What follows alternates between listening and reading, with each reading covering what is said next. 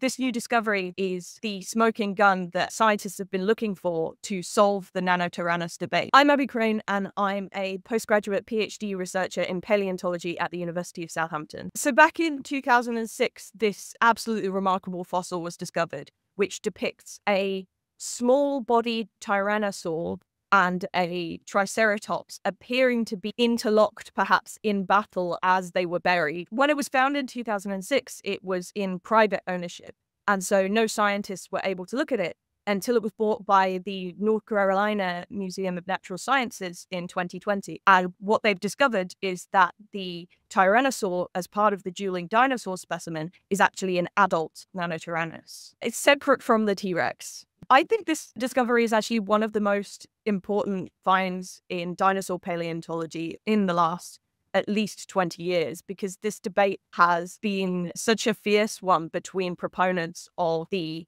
Nanotyrannus is real side and the Nanotyrannus is just a juvenile T-Rex side. The consensus view until literally last week was very much leaning on the side of they're all just juvenile T-Rex. You can tell that this specimen is an adult. And the way the paleontologists do this is by cutting open some of the limb bones and looking for rings. So dinosaurs grew slowly over multiple years and in cycles. So they'd grow faster at some times of the year and slower at other times of the year, which produces marks in their bones, a bit like rings in a tree. By counting those rings, you can estimate roughly how old the dinosaur was.